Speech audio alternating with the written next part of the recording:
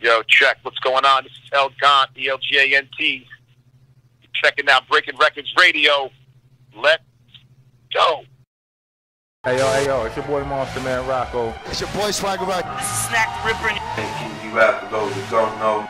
Master Ace. You are now rocking with the best. Breaking Records Radio. Breaking Records, man. Breaking Records Radio. Breaking Records Radio. Breaking Records. Breaking Records. Breaking Records Radio. Let's go. Breaking Records Radio. Breaking Records Radio. Breaking Records, man. Radio is like the place to be. I don't know. Fuck strange music, dude. And it's cool because this album, the Jamo album, is it's on Fat Beats Records.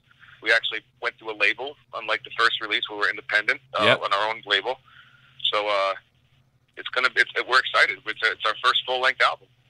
Man, that's so cool. Is there any reason why you guys decided to go through a label with the album over the EP? We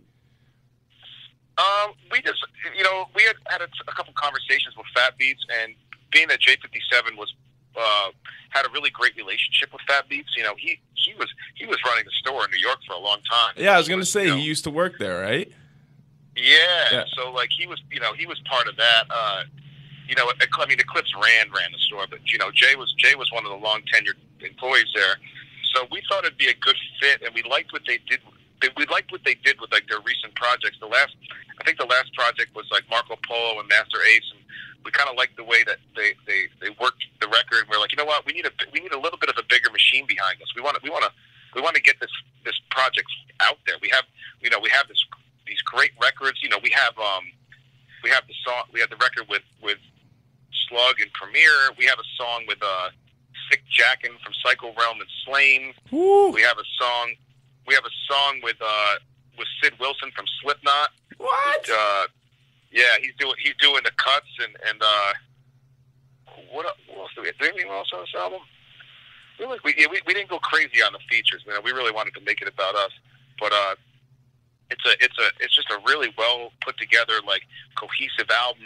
There's only like one or two like braggadocious rapping tracks, and the rest of them are like there's a message on this album, man. Like there's some real like dope like we got concepts on here. Like it's very cohesive.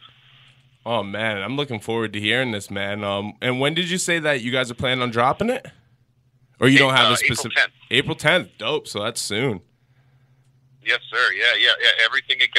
Everything got announced on March 11th, and then now it's time for the rollout.